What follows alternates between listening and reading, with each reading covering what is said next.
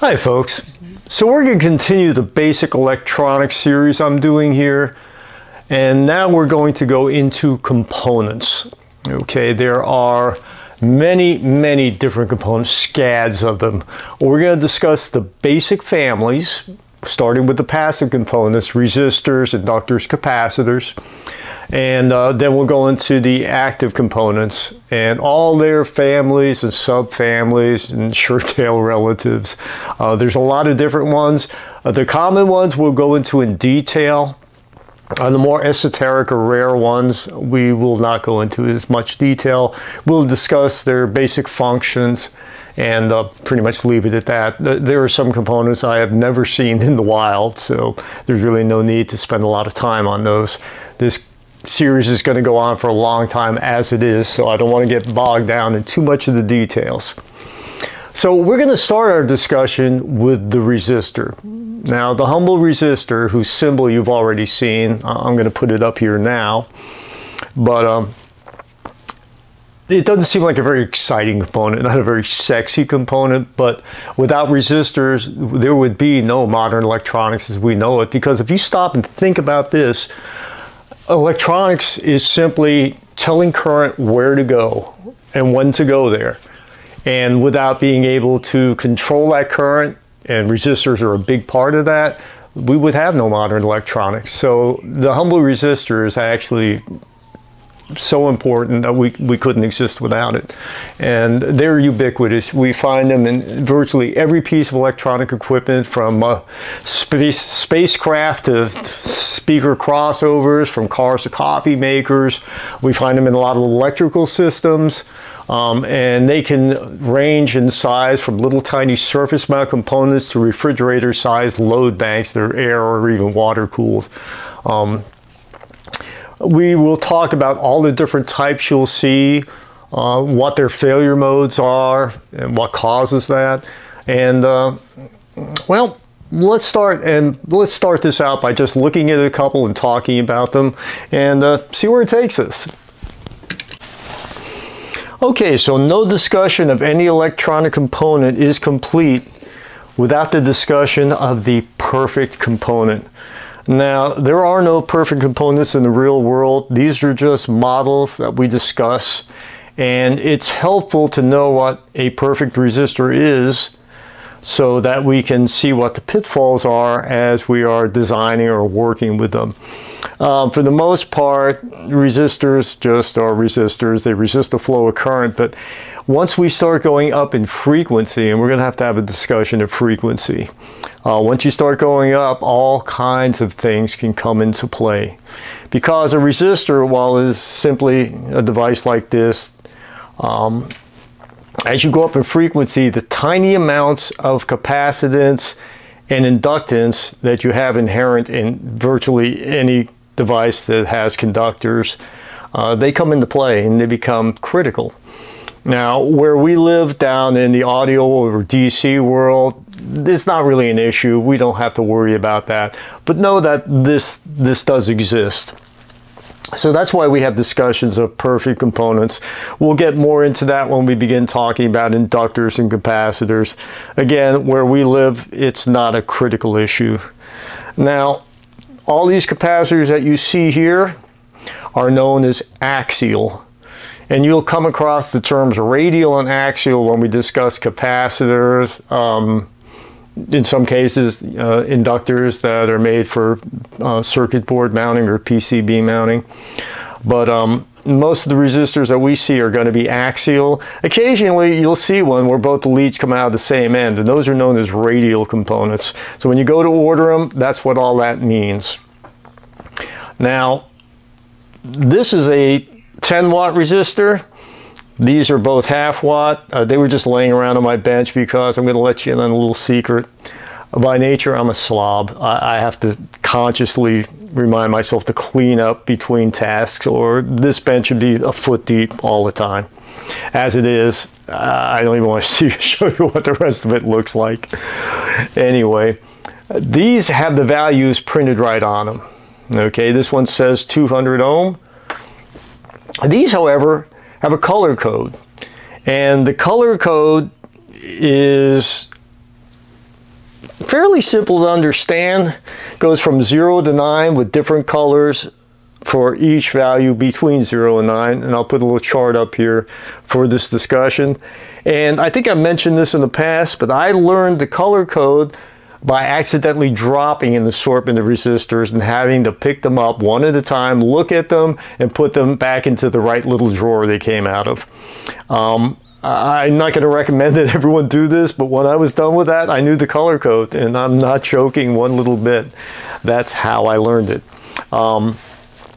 The most common color code is the 3-band with a tolerance band, and we'll discuss tolerance here in a moment. But the 1% resistors are becoming more common, have a 4-color code, and we'll talk about that a little bit, because I'll be honest with you, I still have to spend a little time looking at those. But anyway, and the other problem is a lot of the 1% resistors have blue bodies, and I just can't see them without putting the visor on, and half the time the ohm meter's closer in the visor. I just measure them. There's nothing wrong with that. Just know that we have a tolerance. Each one of these has rated in how accurate it is to its stated value. That is what the term tolerance means. So this is a 10%, which means it could vary 20 ohms either way. It's a 200 ohm resistor. Most of them are these days 1%, but it used to be commonly you would see 5% and 10%. And the tolerance band was the last band on the resistor, would be either gold, silver, or no tolerance band at all, which I believe was 5, 10, and possibly 20. I don't think I've seen them without the tolerance band. They're usually 5% or 10% in the older carbon composition resistors. And that's the next thing we need to talk about, is what these guys are made out of.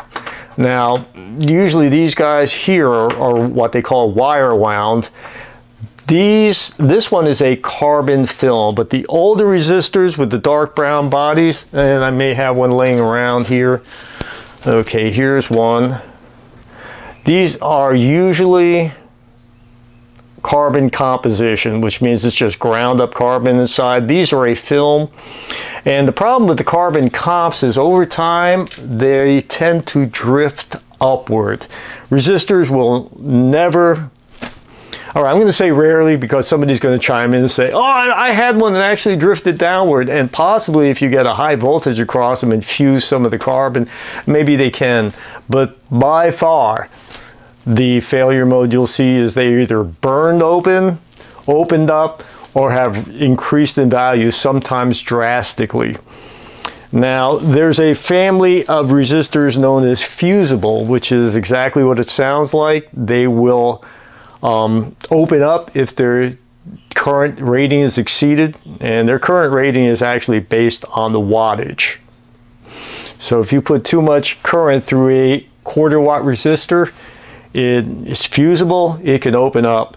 But sometimes they just increase in value, again, sometimes drastically. Sansui used a lot of these in their stereos, and I come across them in the phono sections. A lot of them are supposed to be 81 ohms. There's sometimes 2, 3, 4 times that value. I've seen them drift up to the mega ohms. So this is something we need to watch out for. Now, if a resistor is opened or burned up, there's a reason for it. This does not happen for no reason. It happens because their current or wattage rating was exceeded. And usually that's because of something downstream from it, either shorting out or malfunctioning. So if you find a burned resistor and you decide you're just going to replace it, it's just going to burn up again. There was a reason it burned up, and you need to determine what that reason is. So these are a family of resistors that are called fixed resistors because their value is unchanging. So then we have the variable resistor. We see these as volume controls and stereos. Some newer equipment uses encoders and does not use a variable resistor like this, but then a lot of the vintage stuff I work on, this is what you're going to see. Basically what you have inside is a carbon track with a wiper that goes over it. Now this is the same thing, but this is a wire wound variant, and the wiper goes over these very fine wires here. Okay, variable resistors come in all different shapes and sizes. But they all do basically the same thing, and that is they are variable. That's hence the name. I have resistors that I keep for stock, and just to give you an idea, this is just the 1/4 watt to 1 watts. I have them all in these little coin envelopes with values written on them. Makes it easy to find them, keep them organized. I think I mentioned I'm a slob. Organization is not my thing, but anyhow, you can see I can find just about every value I need. And that brings us up to another point. There are standard values of resistors. We start at 1 ohm, 1.2, 1.5, 1.8, 2.2. I'm going to have to look into this, and this is one reason I enjoy doing these basic series, is I will come up with things like this that I don't know the answer to. For instance, here's 4.7 ohms, not 5, 4.7, not 4.5, 4.7. We see the same thing in capacitors. Some of you guys have a better background in math than I do, can probably explain this, but the point is, if we look at capacitors, electrolytics, or low values, we may have 1 microfarad, and then 2.2, 4.7, 3.3, just like these resistors. Now the resistors also fall between there, but there's a reason, and I will discuss it in a future video because I should have thought to look that up, but I didn't. The other thing you'll see is that resistors will have a different appearance depending on what their function is. And when I say function, I see these are flame proof. The bodies are kind of a matte gray. Let me take this out of the envelope so you can see what they look like. Okay, they have kind of a flat or matte gray finish to them. Contrast those with these tan bodies are carbon film, and then we have our 1% metal film. That's these guys with the blue bodies. So their appearance can tell you a lot about what the resistor is or does. Let me put this back in. Gotta try and stay organized even though it's not really my thing. The other thing we talk about is the wattage. Now, generally when we're replacing a resistor, we're replacing it with the same wattage, and sometimes we can tell by looking and sometimes we can't. We have to go by a service manual or schematic marking, but you need to get at least the same wattage. Now you can use a larger wattage resistor in a circuit that calls for a smaller value. You can put a 1/2 watt in where a 1/4 watt goes. And in fact, some of the newer 1/2 watt resistors look like 1/4 watt, and it kind of screwed me up the first time I saw that. But it's fine to do something like that. A 1 watt resistor will withstand 1 watt, so you can use it in a circuit that is designed for a 1/2 watt with no issues. However, you cannot go the other way. You can't use a 1/2 watt resistor in a circuit that a 1 watt resistor is called for, because you will exceed the current rating and it will eventually malfunction. There are other things that we talk about when we're getting into resistors. Some are flame proof, which is what these guys are.